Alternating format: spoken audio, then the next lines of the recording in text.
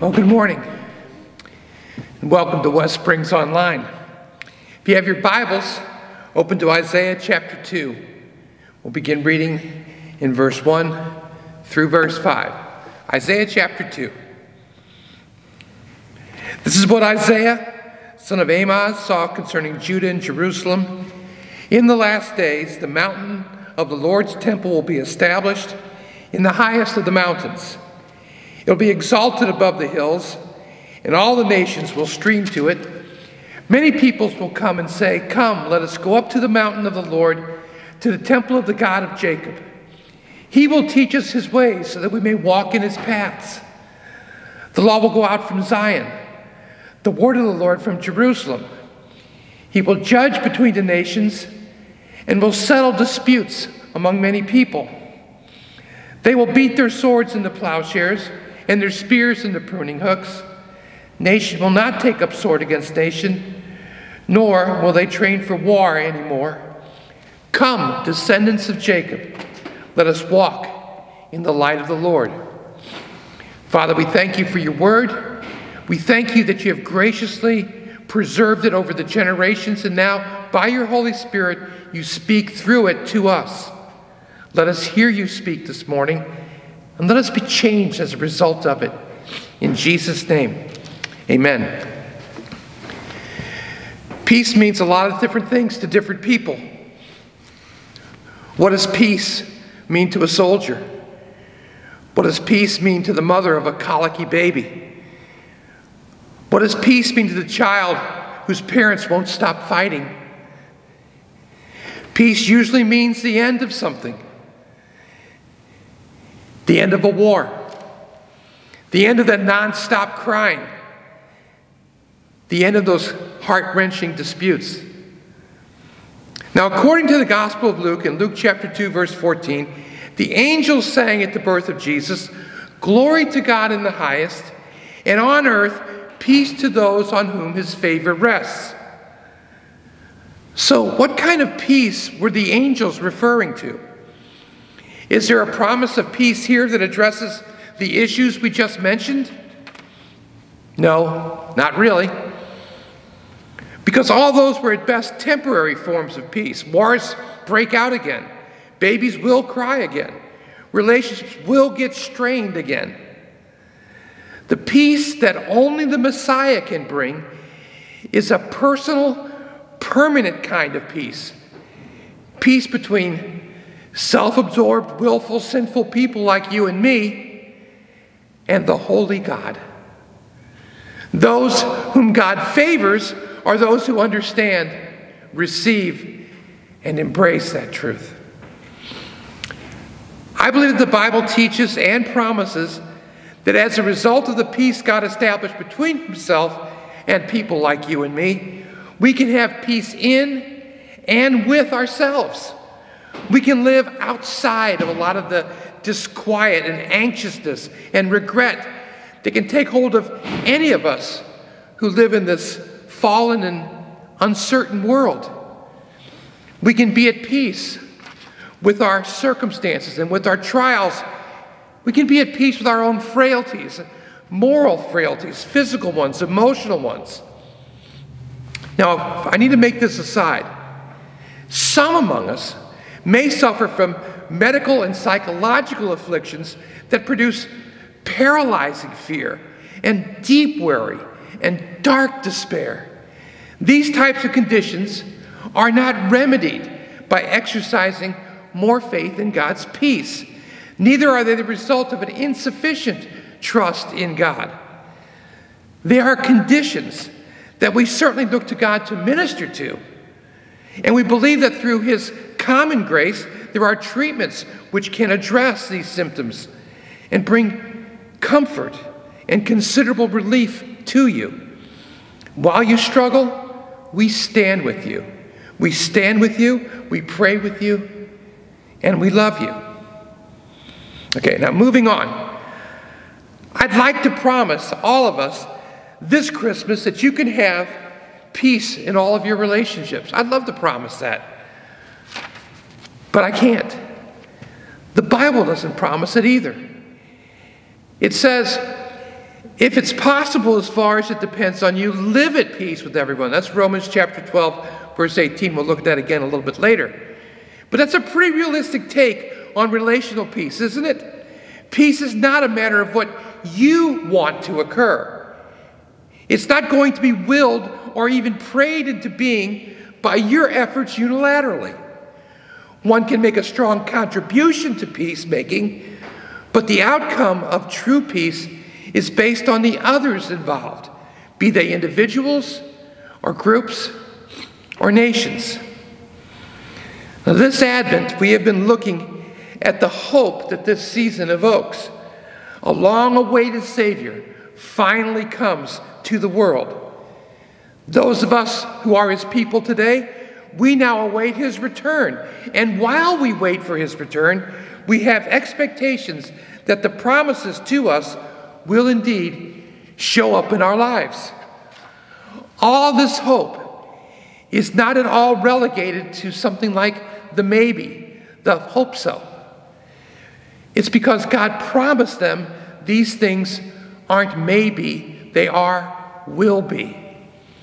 In our passage this morning in Isaiah, he looks not at the first coming of the Messiah. That's not what Isaiah is seeing in this vision here. It's not the first coming of the Messiah. He's looking further past that to His second coming. At the end of all things, world peace is fully established. But within Isaiah's prophetic vision, we find direction for us to live in God's peace today. Peace with Him and peace in the world. The first thing we see is that peace is found in God's presence. Verse 2, it says, "In the last days, the mountain of the Lord's temple will be established as the highest of the mountains. It will be exalted above the hills, and all the nations will stream to it. Many peoples will come and say, 'Come, let us go up to the mountain of the Lord, to the temple of the God of Jacob.'" Now, first off, the mountain of the Lord's temple is a way of expressing being in God's presence. This is where God is. It's on a mountain, so it's high and elevated, but it is where God dwells.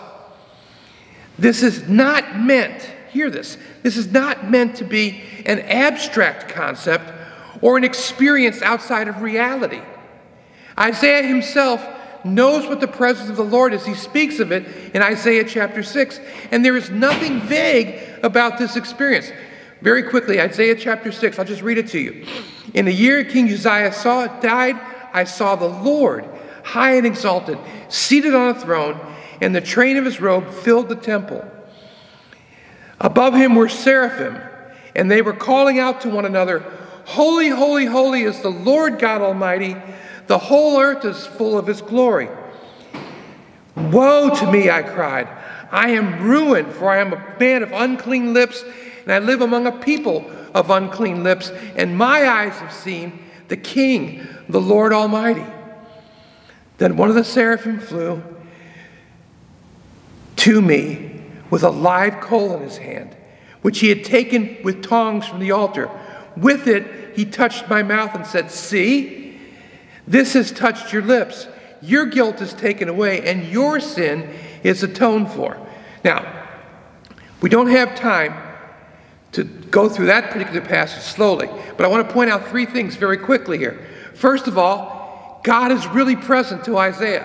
He is in the presence of the Lord, and it is by no means a casual encounter. When he is present to the Lord, Isaiah's first reaction is, "Woe is me, I am ruined." That's because God is holy.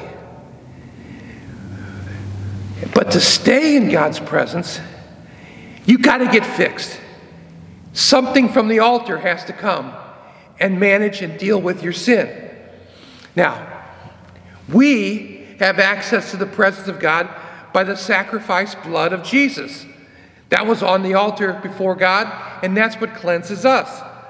The writer of the Hebrews says in chapter 10, verses 19 on to 22, he says, "Therefore, brothers and sisters, we have confidence to enter the most holy place by the blood of Jesus, by a new and living way opened up for us through the curtain that is his body. And since we have a great priest over the house of God, let us draw near to God with a sincere heart and with full assurance that faith brings. How do we get this kind of confidence before a holy God?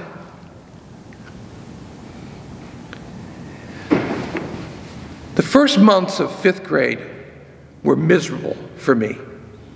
I was distracted and careless with my work and somewhat disruptive in my behavior. My mother was having a difficult pregnancy and was on a lot of bed rest, and so I was sort of off my parents' radar. To make matters worse, my teacher, Mrs. Mitchell, had declared war on me. I got chewed out a lot, and then while she'd be upbraiding me, she'd take her knuckle and hit me underneath the chin. I had a stomach ache for 6 weeks straight, stressing over all of this. One Friday afternoon, as I was heading out the classroom door for a much-needed reprieve from my 5th grade Shawshank, Mrs. Mitchell called me back to her desk. "McDonald," she said, "this is a note for your mother. Give it to her, and don't you open it." Well, there goes my weekend. When my mom read the note, she got up out of her bed. She was on bed rest. She got up, and she went to the phone. There were lots of and I sees, and finally, "Very well, I'll have him at your home by 10 a.m. tomorrow." I looked at my mom aghast. She said, "All I can say is apparently you've got something to learn." Next morning, 10 a.m., I am at her door. "Come on in," she says. Mrs. Mitchell was a widow. She probably poisoned her husband. And she lived with her daughter and her family. They were home, but they weren't around. So Mrs. Mitchell led me down to the finished basement that had a TV, a punching bag, and a pool table. She said to me, "McDonald, I am your teacher, am I not?" I nodded. "Well, today, I'm going to teach you how to shoot pool, rack 'em up." She was astonishing, with a pool cue in her hand, and patient in her instruction with me. I learned about how to break. I learned about angles and bank shots, getting spin on the cue ball, along with the rules of 8-ball and straight pool. Over lunch, she told me that she had been hard on me because she knew I had much potential and God had gifted me with a sharp and inquisitive mind, her words, and I was wasting it. She said she believed I could be great, that I could be a leader in the class, I could be a leader in life. She said, "You picked up pool in 2 hours. Wouldn't you love to pick up medicine or engineering or writing and excel at that for a lifetime?" Well, that all starts in the 5th grade. Monday morning when school resumed, it was no longer a prison. It was a temple. Mrs. Mitchell hadn't changed. She was strict, demanding, and set the highest of standards. But now I understood that she was for me, and in that environment, I flourished. Now the analogy is clear. When we know that a holy and righteous God wants to be with us and sees such value in us, we flourish in his presence. We have the peace that Paul says in Philippians, the peace that passes all understanding. This peace the New Testament teaches us came at a great price, the blood of Jesus, for all those who put their trust in his work and don't rely on their own. But let's get real here. You won't hang on to that peace. You won't have confidence in that place of the presence of God if you aren't being transformed and changed by it. But that's the promised outflow. The second thing we see in this passage is that peace is found in godly practice. Look at verse 3 at the end. He will teach us his ways so that we may walk in his paths. The law will go out from Zion, the word of the Lord from Jerusalem.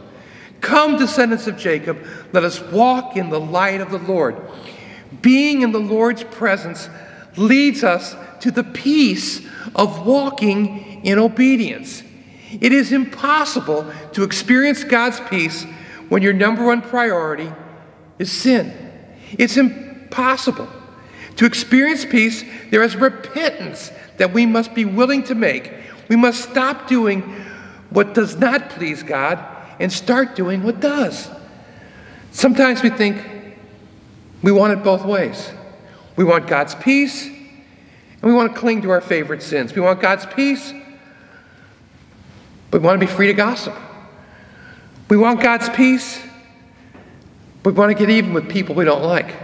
We want God's peace, but we don't want to stop criticizing our spouse. To experience God's peace, we have to make a choice to live either his way or ours. But when you consider the power of living in God's peace, the choice is easy to make, and the sacrifice, whatever that might be, is well worth it. Last thing, in God's presence and out of godly practice, we can make peace in this life with others. End of verse 4. They will beat their swords into plowshares and their spears into pruning hooks. Nation will not take up sword against nation, nor will they train for war anymore. As Isaiah sees the days that are promised to come, relational peace is now global because God's presence is just so everywhere and sin and sorrow have been banished. What is left to dispute about? If God's ultimate plan is that nation will not take up sword against nation, it stands to reason that his plan for us as individuals now is that we will not take up the sword against one another, that we will let go of conflict and learn to live with one another in peace. So returning again to that passage in Romans chapter 12:18, if it is possible, as far as it depends on you, live at peace with everyone. So the question comes, what does depend on you in those kinds of circumstances? Well, one thing for sure. What is it that you can let go of? If you don't take up the sword, what isn't worth fighting about anymore? What can you do? And this is the plowshares and pruning hooks thing. What can you do that enables growing and developing someone rather than conflicting with them? Now, sure, there are times when interpersonal conflict, sharp disagreement, and strong rebuke are appropriate and unavoidable. But you and I know that more times often than not, we can diffuse or even ignore many disputes which really have no significant or meaningful importance. We don't need to assert or protect our rights or announce our status of being offended in many situations that we automatically do so. You know why? Because we serve a Savior who gave up his rights. He gave up his rightful place, his rightful status, his rightful throne to be our Prince of Peace. Do you hope for peace? You have it in the presence of God, who invites you to be with him and makes you able to be in his presence out of great cost to himself.